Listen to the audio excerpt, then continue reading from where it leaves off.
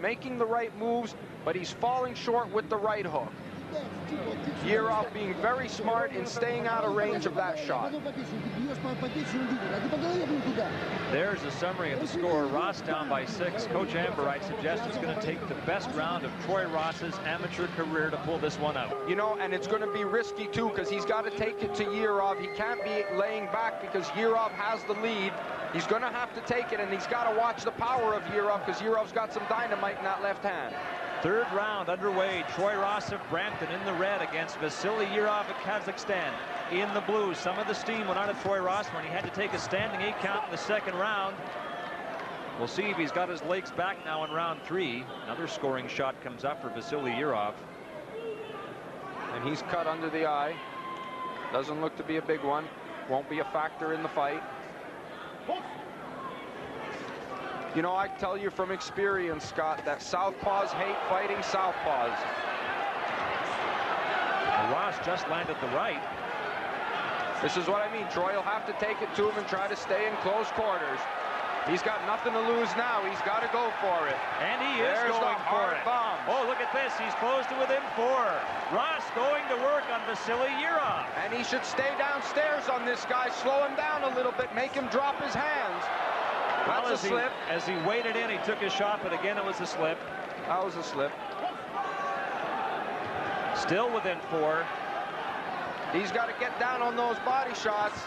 Jirov's doing it. Troy's got to get right back into that closer range and just open up like he did there. Keep Jirov on the defensive. There's that left uppercut again from Jirov. But it did not come up. Don't ask why. Troy Ross still within 4. There's Jirov. When he's at long range, he's got the advantage. No points came up though for Jirov on that straight exchange flurry. The uppercut again, that falls short. Troy's got to let his hands go. He can't throw the one shot at a time. He's got to do what he just did at the outset. Halfway through round 3, and you're right, he has to mount some offense here. The Canadian corner cautioned to remain quiet. No coaching allowed from the corner. Every fan in the building can bellow at the top of his or her lungs, but the coach is not allowed to say anything. Slight amount of sarcasm there, Mr. Oak. Well, Troy Ross is trying to pull it out here in round 3. He has tried to track Vassily Jirov down from the outset of this round. That's where he's got to do some work. He's got to get in closer and start with the body. He's headhunting too much. Get down on that body. They seem to be scoring them now. Or are they only scoring them for certain fighters? I don't know. Oh, there's the left uppercut again. And a taller fighter will use that against a shorter man.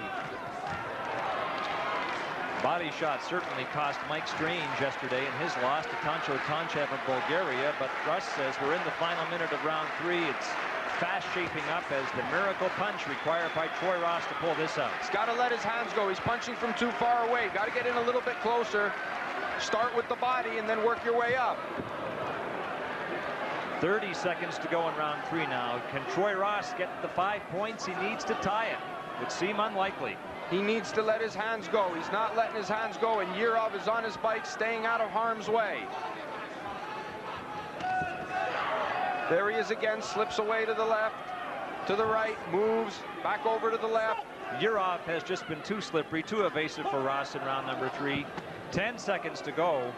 That body shot got through.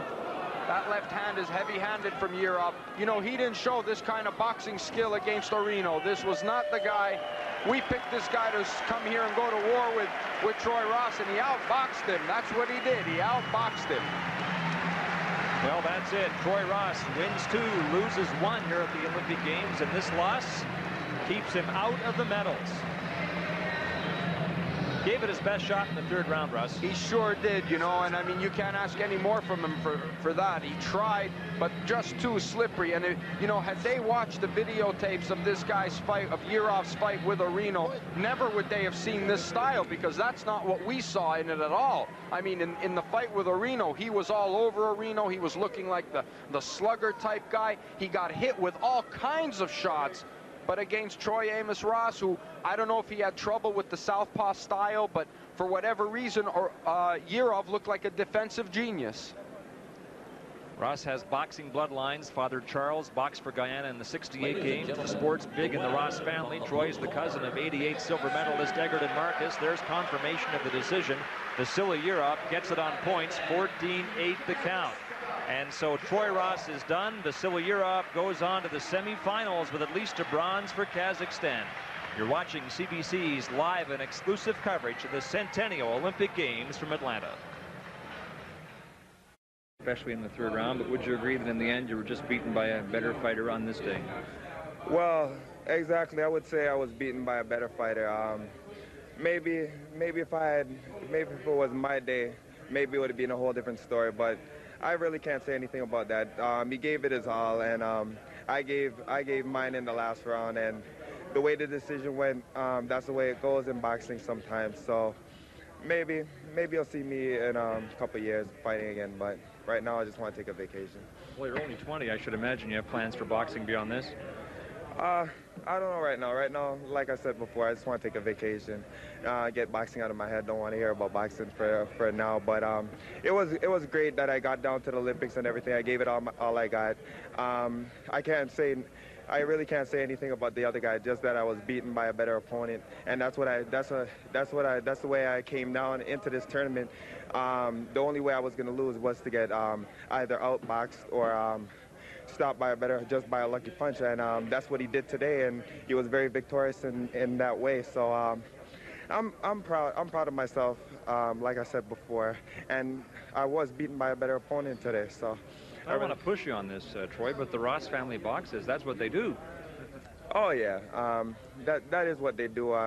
But we have other things that we do too. So like me, I'm in creative fashion right now. So I'm just gonna go back to school and finish that off. One final question about the bout: did his southpaw style throw you off?